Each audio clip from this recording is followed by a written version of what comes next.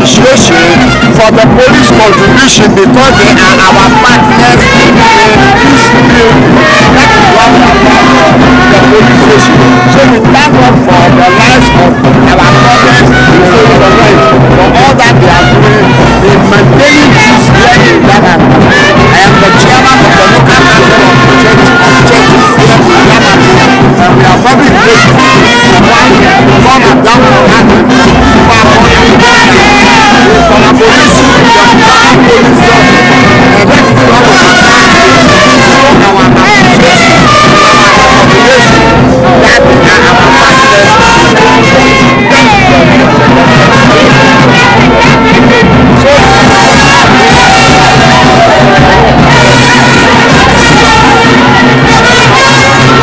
On behalf of the Bishop, I wish to express our sincere gratitude to the organizers of this all-important event, and to say all we are looking for and all we are saying is give peace a chance.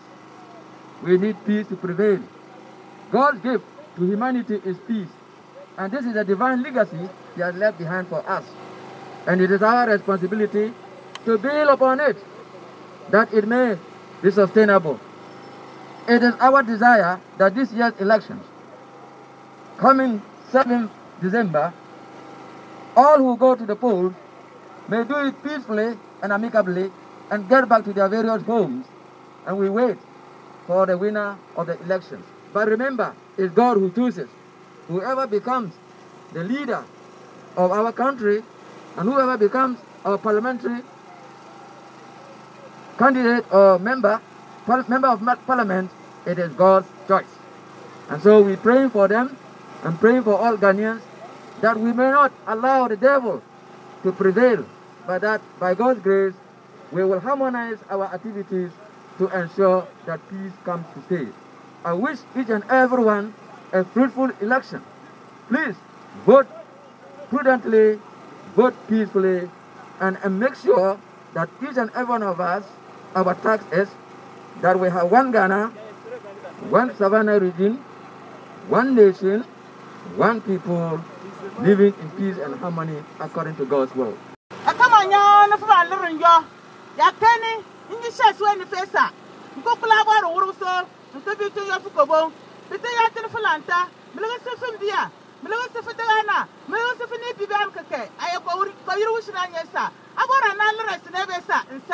Amen.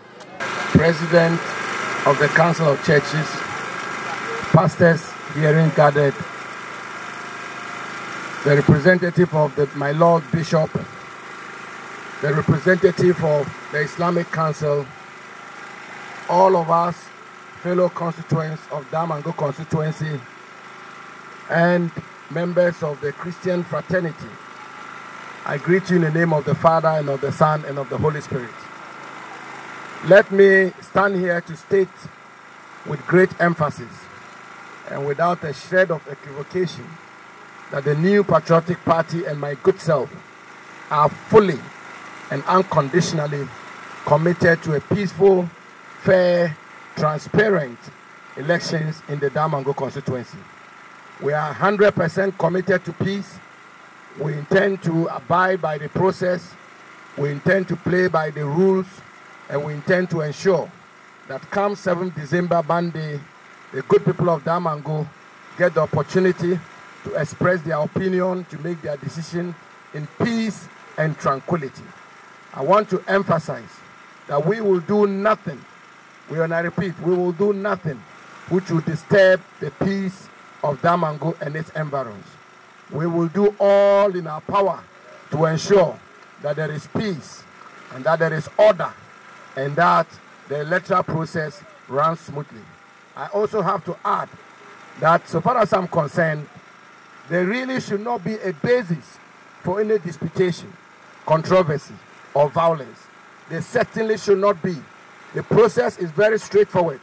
If you have your name in the register, you are verified, you are entitled to vote. At the end of the day, the votes are sorted out and counted. In any event, the good Lord knows who will be the leader of the constituency already. So it's not within our power to make those determinations. So I want to assure the Council of Churches of Damongo, and the municipality, that in me, you have a partner. In me, you have an ally.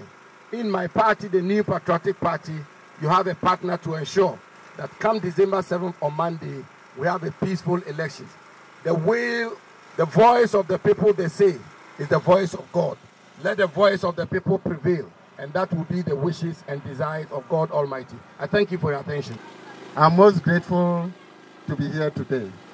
I'm Adam Mutawakilu, aka Gallows. I know and I believe in development. And Damongo has developed over the years. And now it is an icon that a lot of people envy. And we can only sustain this development when there is peace. Without peace, whatever we have achieved will be reduced to zero. Without peace, women and children suffer. And as a parliamentary candidate, I cannot sit down and cause trouble for women and children to suffer. As a parliamentary candidate representing the NDC and President Mahama being the candidate, we cannot sit down as a party for women and children to suffer being caused by us. And I therefore stand on this lorry park of Damongo to pledge that I, Adamu Tawakilu, will ensure that everybody in NDC behave in a manner that is peaceful, in a manner that will bring respect to Damongo constituency, and in a manner that will bring respect to our mothers and fathers, for people to know that they have brought up people, children who know what peace is about. And therefore, I pledge that everybody, NDC members, ensure that there is peace before, during, and after the elections. It is God that ordained leaders, and nobody can change what God has ordained. And as an MP, in 2012 we had it peacefully, in 2016 we had it peacefully, and I believe, inshallah, the 2021 will be peaceful. And whoever emerges the winner, I have the responsibility to ensure that peace prevails. There is development that goes on. Thank you very much. Thank you all and sundry. Thank you everybody, everyone that is gathered here. First and foremost, I would like to give thanks to the omnipotent, the Almighty God, for having ensured that all of us have gathered here peacefully. David Tiki Dange, when we are talking about peace, when we say peace, I think that I, David Tiki Dange, I am an embodiment of peace. I have worked as the United Nations State Advisor for South Sudan. Everybody have heard of Jonglei State, where John Garang comes from. The Dinkas are the wildest tribe in the entire Africa. I was the State Advisor for Eastern Equatoria State, United Nations State Advisor for Eastern Equatoria State. I was the commander for Kosovo-Montenegro border. Anybody that knows Kosovo, you can Google and find out Kosovo. The war there was very devastating. I was in Kosovo and I was the commander for Kosovo-Montenegro border at the age of 24 in 2000.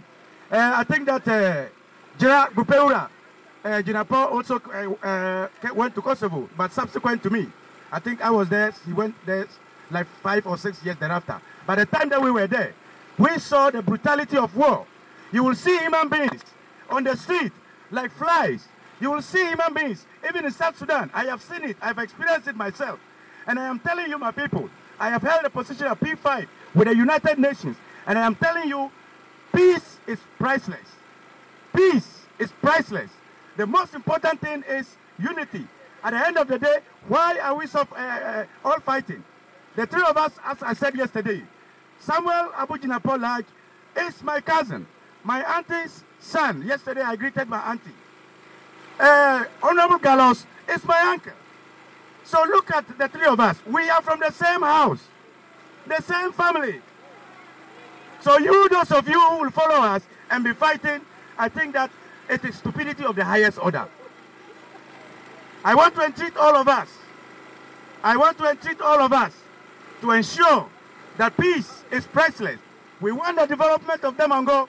We want the development of the people of Damongo. That is why we are all struggling. So we should ensure that we vote peacefully and choose the person that is right to lead us in the name of God, so that we all have a peaceful ambience for us to live in, to coexist. I thank you all, and God lead us to choose a leader in the name of God to lead us.